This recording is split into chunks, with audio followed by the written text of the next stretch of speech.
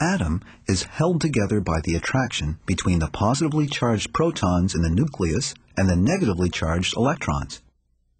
But particles with the same electrical charges repel each other. Why doesn't the nucleus fly apart? The reason it holds together is because of the strong nuclear force, one of the fundamental forces in the universe.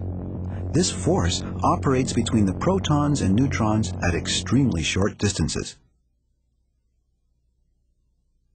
Elements with atomic numbers from 1 to 20 often have the same number of neutrons and protons, but elements beyond 20 need increasing numbers of neutrons to hold the protons together.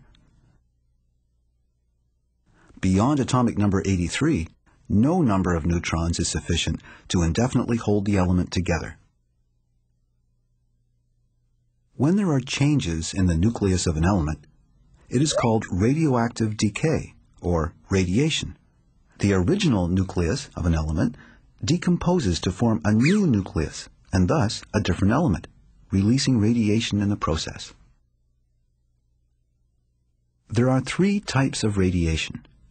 Alpha radiation consists of helium nuclei, 2 protons and 2 neutrons. Beta radiation consists of high-speed electrons. And gamma rays are a very energetic form of light, similar to X-rays. It is gamma rays that are particularly dangerous to humans and other life forms.